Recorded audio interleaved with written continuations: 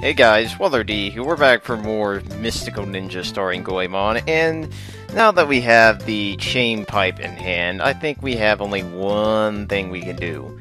That's the first dungeon of the game, and honestly, I am kinda psyched for it, because for one thing, I'm getting sick of flat plains full of freaking robotic enemies that do 1/2 of a heart. Okay. Now, the thing you should know about dungeons, obviously, they're going to be more difficult than the overworld. And that's what I'm really looking forward to. Also, the star block. Thank God these things are around, because they're actually going to make this game a lot more entertaining. Sups, Fortune Kitty, get the hell out of my way now. All I can say is, if you were not have this particular chain pipe, you would fall into the water and realize that swimming really sucks ass in this game. There is nothing good about swimming, unless you're a particular character with a particular power. However, we don't have that going right now, so we're just gonna have to make do with trying to keep out of it as much as possible. Now, one thing that's nice about the dungeons, and you're going to start seeing some similarities here, is that I would say Konami may have taken a few ideas from a particular successful series beforehand, Legend of Zelda, because there are a lot of elements here that might remind you of that game. But more importantly, I don't think Legend of Zelda had this shit. Oh my god, it's a sign. Well, of course it's a sign, but there's a sign with a venture. Really? You're gonna allow me to save my game in a book that everyone can Goemon, it's trap. Your freaking identity is at risk here. Really? Okay. Well, everyone's gonna know your social security number, dude. And then I realized this is Japan. Welcome to the transformed Oedo Castle, and if I said that wrong, again, sorry. Now, this is where you're going to get greeted with one of the best grinding rooms in the game. You have 6 pots, 4 coins each, 20 times 6 equals 120. It's pretty good. So, keep this room in mind, because I'm pretty sure if you really need the dough, this is a pretty good place to do so. Now, as you can see, the dungeon's gonna be pretty obviously laid out. You got rooms, you got doors, you have locks, and you have keys. Also, you have traps, tricks, enemies, and etc. So be careful of the traps and the enemies, of course. Oh no, I died. Nope. Like I said, even the death pits aren't death pits, they're pain pits. It's kinda like Zelda. You fall in a pit, ow, I lost a heart and somehow warped up here. Oh my god, what the fuck is that? Oh my god, please do not remind me of Elmira. Please don't. So yeah, you have a new enemy here. Really big, monstrous robot. Just beat it with the pipe and make sure it doesn't come back to its feet ever again, because no one wants to see that thing greet you with a bouquet of roses. Honestly, I would just greet that thing with a flamethrower. But we can't have too much violence in this game, only pipe beatings are allowed. And here's a wonderful room filled with water. How is the Lord paying for all this? Is this a pool, or is this just some sort of flooded area that needs to be fixed? All I can say is you got a bunch of shells helping you out here, so make use of them, because I think we're going to have to probably get introduced to swimming. Nah, not just yet. All I will say is that you will not be getting up to these higher ledges without the help of these turtle-like contraption things. I'm still figuring out. Hello, Fortune Kitty. Not picking you up still, but sorry, challenge and all. Now, one thing you should know about while you're traveling around the dungeons, you got this guy, Mr. Elephant. He's the one that actually gives you the map to use. And if you would have realized it before, you can't use that map without him. So here's what the map looks like, and my god, this is like eluding Zelda vibes. I'm getting hit in the face by them when I opened up that map. So we gotta be careful getting too cozy with Zelda here, because this game has its quirks that make it a little different, but at the same time, this dungeon's pretty straightforward. I mean, locks, deep keys, doors, etc. I will say there's a lot more platforming in this game than in Zelda, because all Link had to do is run across the freaking gap. Oh no. Oh my god, are you fucking serious? Your originality's kind of taking a dip here, Konami. I mean, you're blatantly taking a very obvious trick from the Zelda games here. And of course, I don't recall ever having to beat on tiles to get that key to appear, but that's good to know. So, as you can see, this place is pretty... It's not too difficult. I mean, they usually literally the corridors and rooms full of enemies, and you've already seen the whole idea of if a key's not there, you probably have to kill everything. I see that Goemon is observing this big freaking statue. I have bad vibes about that, guys. You know what they say when you have a big-ass statue. Ah, yeah, you want to really watch out. This enemy here. This one that's just loves jumping over your head. That enemy might fake you out a little bit, but luckily, all you can do is just jump in the air, greet its face with your pipe, and that should take care of the problem right there. But just note, that enemy will jump, try to be like Mario, land on your head. So just keep yourself moving forward when you ever meet a particular blue-dressed robot like that.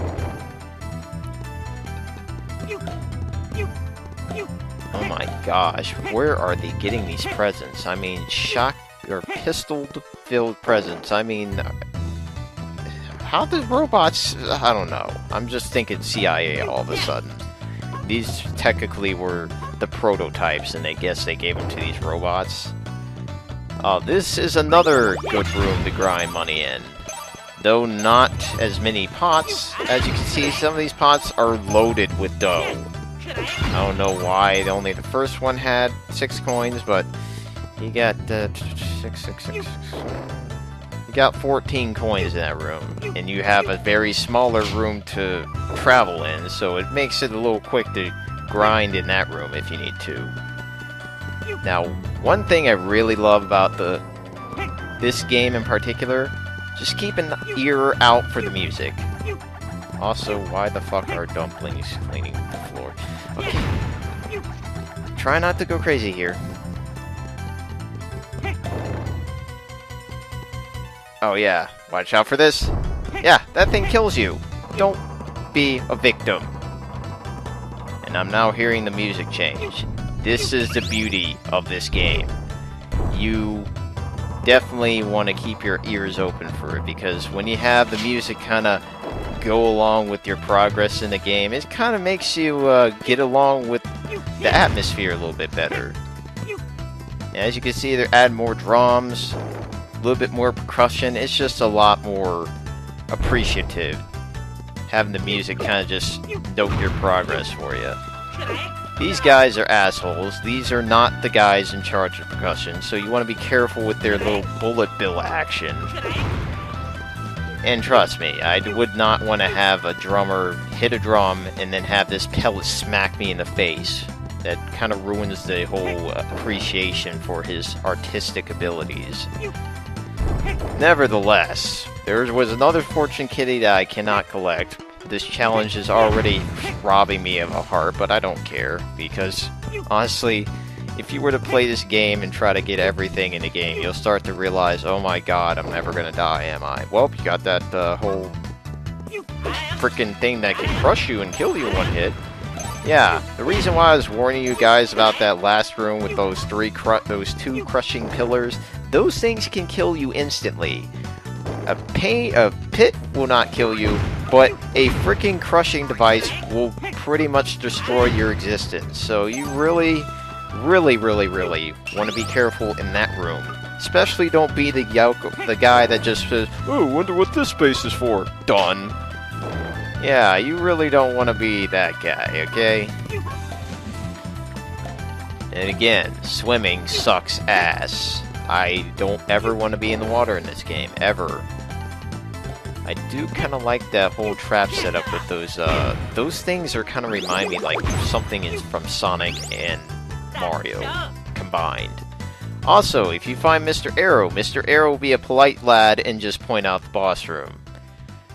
Granted, you actually get to the map. See? Look, boss room, 3rd floor. It's like a tower. Things at the top want to kill you.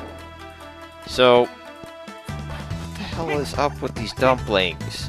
Oh my god, ninjas. Yeah, the ninjas are probably the most dangerous enemies here. They will freaking wreck you if you decide to stay in one spot for more than 5-10 minutes. Because they will be constantly chucking ninja stars, and they're pretty damn accurate, as you can see. And they will not stop until they either die or you die. So just do yourself a favor and hit them over the head, because luckily they don't have the health to support their threat level. Oh boy. Oh boy, this room looks fun. Luckily, you can't get crushed on the bottomless pit, but you can fall into it and take some unnecessary damage. So just use these guys as very finicky platforms, and time your jumps, and you should do okay in this room. I mean, it's nothing too threatening. If anything, I kind of appreciate it, because I was kind of hoping to get some more platforming in this game. I mean, this is based off a platformer. Uh-oh, another elevator. What's at the top? Oh.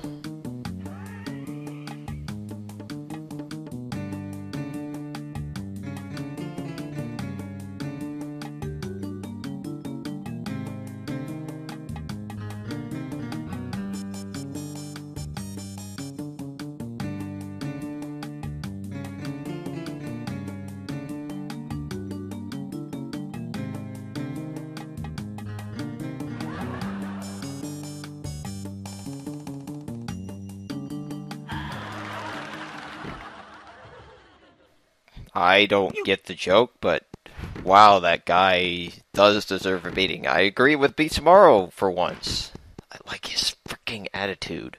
Also, floating dumplings and another fortune kitty. My god, 6 fortune kitties already. Uh-oh. Uh-oh. No! Shit! The King Robot Congo is your first boss, guys, and let me just tell you this guy is the fucking easiest thing on the frickin' planet, at least in this game. You literally could just do this, guys. Yeah, that flame breath is just for show. And this is the attack that actually is threatening. This is the one that can actually hit you if you're not smart to jump. So yeah, Congo is pretty pathetic for a first boss. I mean, well, pathetic for first bosses anyway, but at the very least, he's got great music, as you can hear. I'll just let you guys listen to it. I mean, it's something you gotta take in.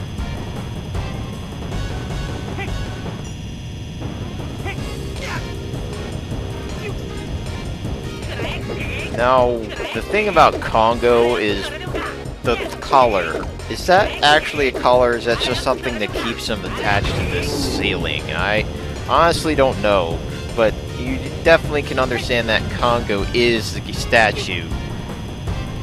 So, all you just need to keep some things in mind. First off, we had him blocking a particular hallway.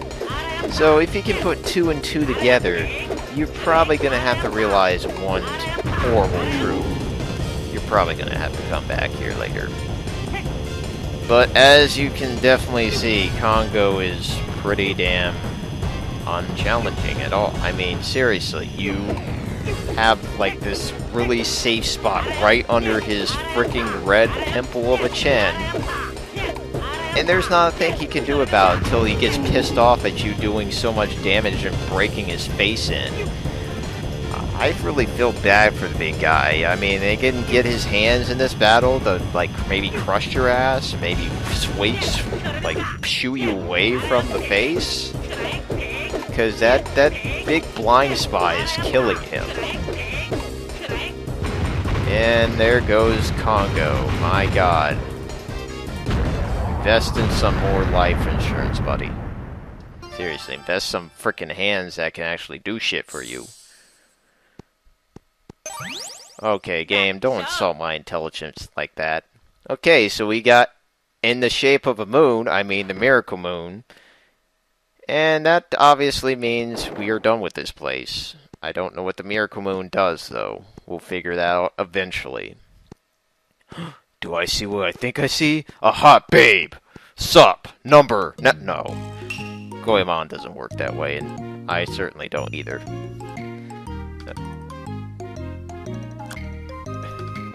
Lord, what's became of a lot of things, honestly? Your insanity, is it okay? Yeah, this place is really weird. Peach beam. Okay. That's good. That just makes me think about frickin' Paper Mario. Is this what Bowser felt like, or when he got hit by a Wait, I guess it isn't Peach Beam. Damn. Yeah, beat tomorrow.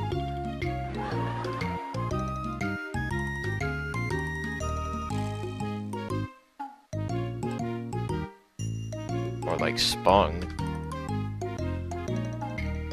Oh boy, the Lord has a quote-unquote favor to ask of me. You know what this means. But thou must. I could say the obvious, give me a break, but seriously, that asshole deserves a beatdown. If it beats Mario is like, no, this guy needs to not live for just a moment to go him on. Wait, is this guy giving me what I think he's giving me? Oh my god, it's a key card. Damn it. Okay, it's a super pass. They don't have key cards back in feudal Japan. Then again, feudal Japan also didn't have flying mechanical peach. Okay, never mind. So, we are done with the first dungeon of the game. I hope you guys enjoyed that part, but we're totally not done with this video just yet. If anything, we need to figure out exactly what we're going to be up against next. If anything, the next part of the game is where things really get going, and it's going to be one of the best parts of the game. So, thanks for watching, guys. I hope you enjoyed this video, and stay cool. Adios.